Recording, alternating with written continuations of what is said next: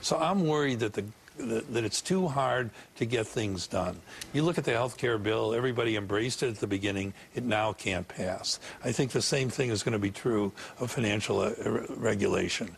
Have we gotten to the point where the government is dysfunctional?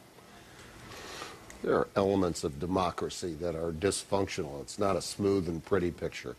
I'm not so hopeless on health care, and I think that there will be a demand that something be done with regard to financial regulatory issues. And so I think kicking and screaming, we'll see some stuff come out of both of those areas that move the ball generally forward. For instance, nobody watching this is going to like this, but I basically think the idea of this bank tax is just another form of FDIC insurance.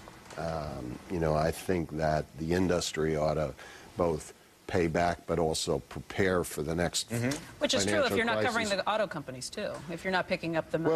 Well, I'm not sure that if the auto companies have financial services firms embedded in them, that they shouldn't be included in the group that puts some dough into these things. And,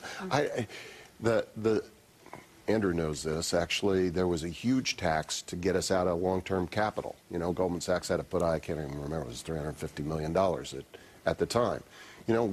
This is pay me now or pay me later. I mean, I would rather set up the systems to deal with resolutions of problems over a period of time, which is what the FDIC insurance rates are about. It's not perfect, but I think that is going to actually pass, and how it gets structured, I think, is very important.